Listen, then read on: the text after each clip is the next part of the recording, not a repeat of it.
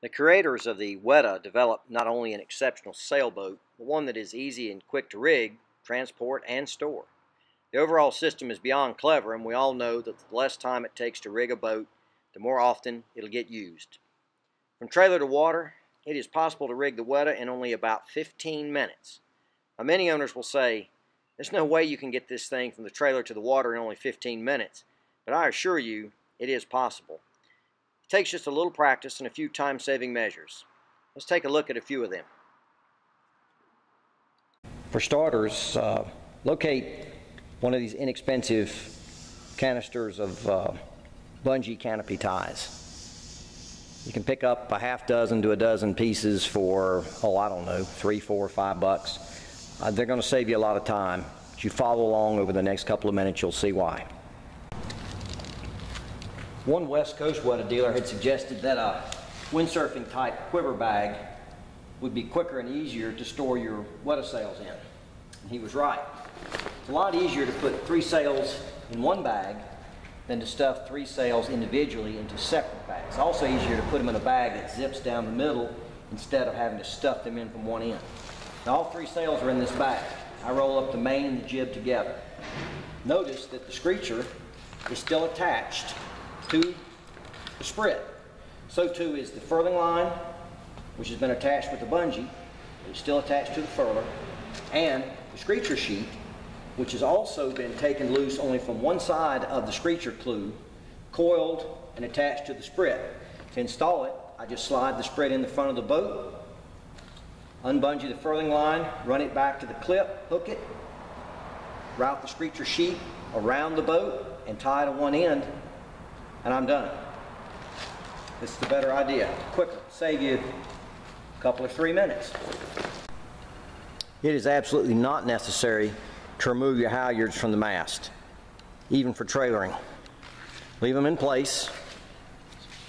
Bring them down here to the furl end of the top section of the mast, bundle them up neatly, a couple of canopy bungees, put it on the trailer and go on down the road.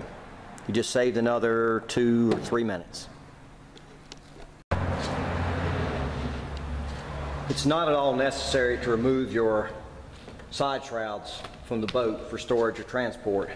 Leave everything hooked up, coil the stay loosely, flip the T-ball end around a couple of times, and use one of your canopy bungees, bungee it to the center handle on your tramp. Save yourself another minute. You can cost yourself a lot of time if you manage to pull the tramp tightening line up inside of this sleeve. So when you take your tramp loose each time,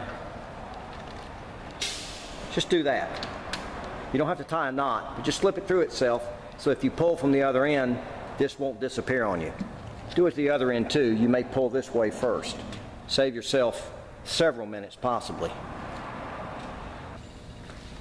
Everything you need to secure your tramps and amas to the main hull already on the boat. You don't need any extra straps.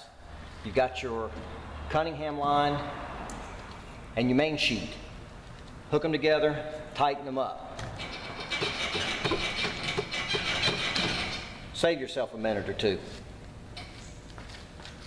It's not absolutely necessary to remove your tiller extensions from the tiller. Again, run this outside the bag, another bungee, and save yourself a half a minute. Because I'm using my main sheet to hold my tramps down, it's already on the boat. It never comes off. If you've been taking yours off, think about doing it this way. Save yourself another minute. I've seen a lot of elaborate systems for attaching a Weta to the dolly and the dolly to the trailer. An awful lot of them are overkill. You want to be safe and you want the boat to be secure, but there's simple ways to do it. I've got a short loop of rope here. The winch holds the trailer forward. Of course, it can't come off because it's pinned here. The boat is held at the front to the dolly by a rope attached to the frame of the road trailer, back up around the front of the handle, through the strop, around here, around the pin there, and back up and tied off with a trucker's hitch. A lot quicker and a lot better than these ratchet straps. Save yourself another minute or two. The dolly, when pulled forward, is held to the trailer with that U connection. The boat is held to the dolly with these. So you really don't need to do a lot more. However, if you want to be super secure, run a rope from one side of the trailer to the other, through the eye here or around the trailer itself. This is the trucker's hitch.